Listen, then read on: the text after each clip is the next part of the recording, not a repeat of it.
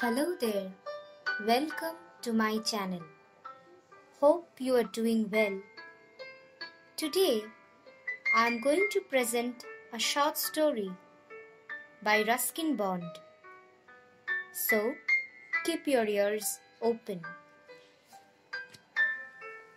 The Coral Tree.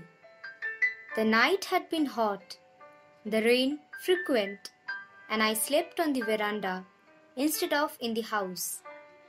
I was in my 20s and I had to begin to earn a living, and I felt I had certain responsibilities. In a short while, a tonga would take me to a railway station, and from there a train would take me to Bombay, and then a ship would take me to England. There would be work, interviews, a job, a different kind of life. So many things that this small bungalow of my grandfather's would be remembered fitfully in rare moments of reflection. When I awoke on the veranda, I saw a grey morning, smelt the rain on the red earth, and remembered that I had to go away. A girl was standing in the veranda porch, looking at me very seriously.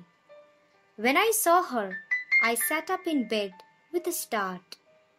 She was a small, dark girl, her eyes big and black, her pigtails tied up in a bright red ribbon.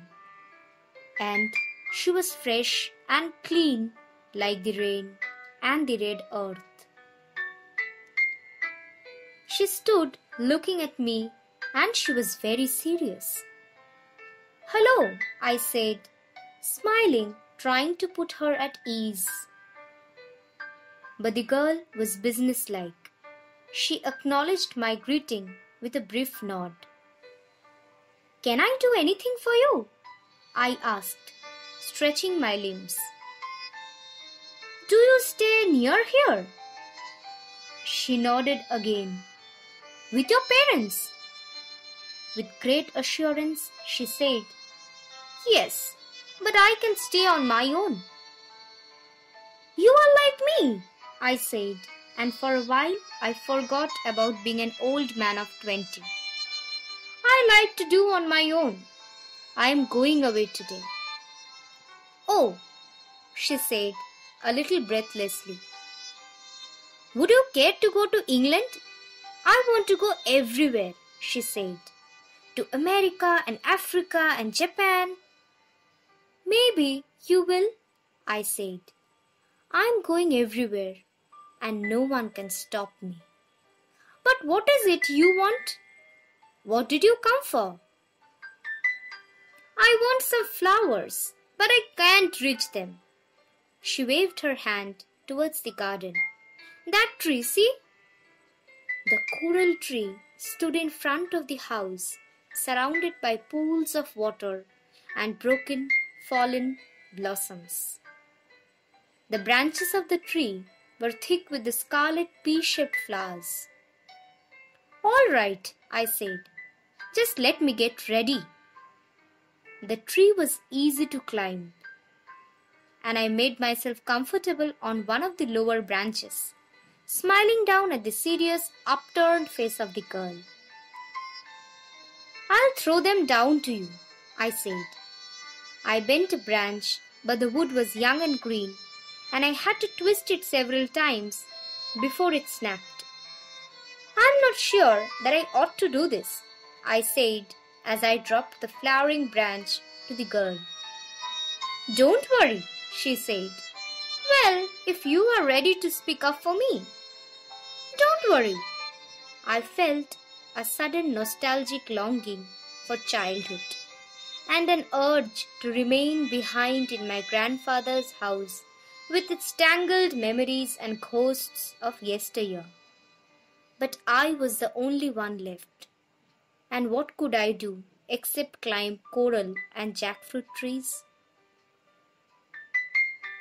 "Have you many friends?" I asked. "Oh yes." "Who is the best?" "The cook. He lets me stay in the kitchen, which is more interesting than the house. and I like to watch him cooking. And he gives me things to eat and tells me stories. And who is your second best friend? She inclined her head to one side and thought very hard. I'll make you the second best, she said. I sprinkled coral blossoms over her head. That's very kind of you. I am happy to be your second best. A Tonga bell sounded at the gate, and I looked out from the tree and said, It has come for me. I have to go now. I climbed down. Will you help me with my suitcases? I asked as we walked together towards the veranda. There is no one here to help me. I am the last to go. Not because I want to go, but because I have to. I sat down on the cot and packed a few last things in a suitcase. All the doors of the house were locked. On my way to the station, I would leave the keys with the caretaker.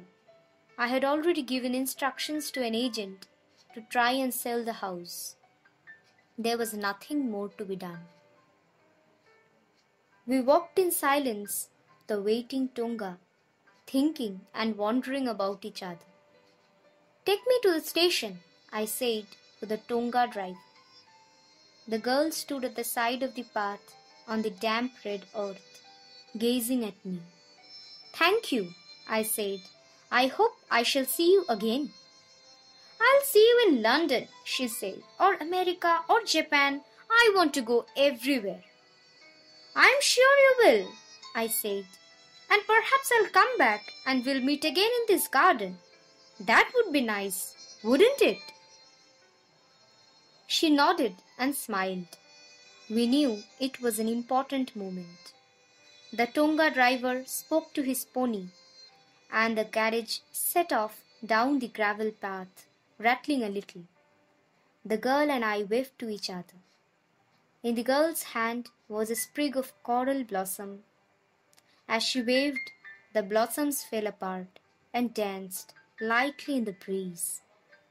Goodbye, I called. Goodbye, called the girl. The ribbon had come loose from her pigtail and lay on the ground with the coral blossoms. I am going everywhere, I said to myself, and no one can stop me. And she was fresh and clean like the rain and the red earth.